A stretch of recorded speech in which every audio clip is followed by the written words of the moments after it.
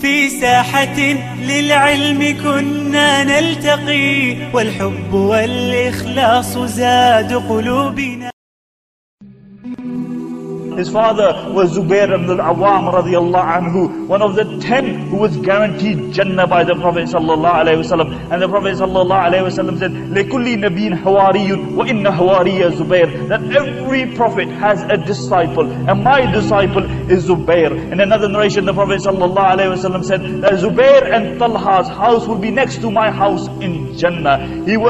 When he embraced Islam at the age of 15, and when his uncles found out that he had embraced Islam, what they did is that they tied him upside down and they lit a fire underneath him until he thought that he was going to die out of suffocation. And then they brought him down, and then they said, "Are you ready to renounce your religion?" And he said, "Never." He said, "Never," because this experience had made him stronger, because he understood that if this was the impact of just the smoke of this dunya, then what will be the impact of the fire of Jahannam? And he said, "Never will I denounce his religion." And then they tied him up again, and they hung him up upside down, and they lit a fire underneath him, and they did this again and again until their resolve broke. But his resolve didn't break. From his virtues is that he was awwalu rajulin salla sayfu lillah, the first man in the history of Islam to draw his blood, to draw his sword. Upon occasion, the rumor spread in Makkah that the mushrikeen had killed the Prophet sallallahu alaihi wasallam, and Zubair radiallahu anhu was just a child at that time. He drew his sword and he went into the streets of Makkah,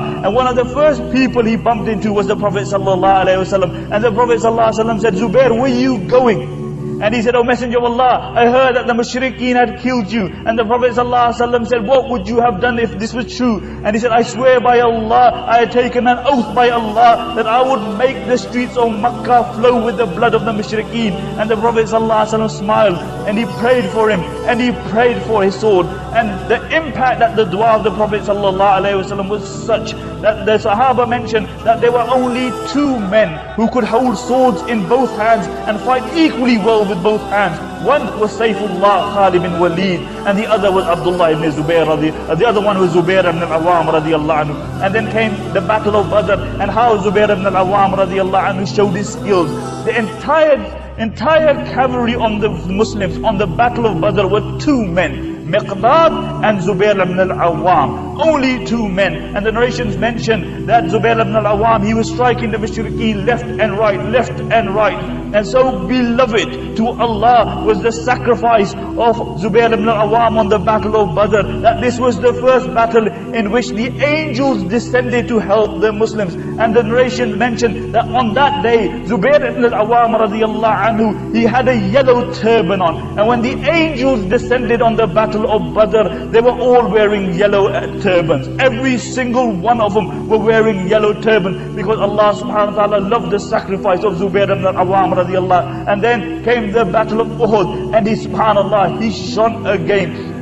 Again, the entire cavalry of the Muslims were 2 men, Miqdad and Zubair radiallahu anhu. And one of the greatest warriors from the Arabs stood up from the side of the mushrikeen, and he said, "Who is ready to fight me?" And Zubair radiallahu anhu said, "O Messenger of Allah, allow me to fight him." And he went out, and Safiya radiallahu anha, his mother said, "O Messenger of Allah, where are you sending him? For this is imminent death. Nobody comes back live fighting this man." And the Prophet ﷺ said, "No, inshallah, he will be victorious." And the narrations mention that Zubair radiallahu anhu went out, and the mushrik was sitting on his horse, and Zubair radiallahu anhu was standing on the floor, and he managed to jump upon the horse, and he defeated this mushrik. And then he brought this horse back to the Prophet sallallahu alaihi wasallam, and the Prophet sallallahu alaihi wasallam upon that occasion said, "Likulli nabiyyin hawariyun wa inna hawariya Zubair," that every prophet has a disciple, and my disciple is Zubair ibn Al Awwam radiallahu anhu. And battle after battle he spent with the Prophet ﷺ. He fought with the Prophet ﷺ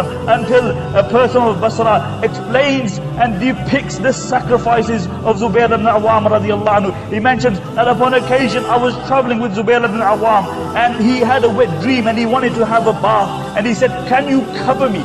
can you cover my body so I can have a bath? And he said, I put a cloth around him, and my eyes accidentally fell upon his body. And he said, I swear by Allah, I have never seen a body like his body, for it was as though a person had written upon his body with wounds. His entire body was full of wounds. And I asked him after he finished his bath, he said, my eyes accidentally fell upon your body. I said, where did you attain all these wounds from? And he said, I swear by Allah, each and every one of these wounds was attained fighting alongside the Prophet ﷺ in the path of Allah subhanahu wa ta'ala.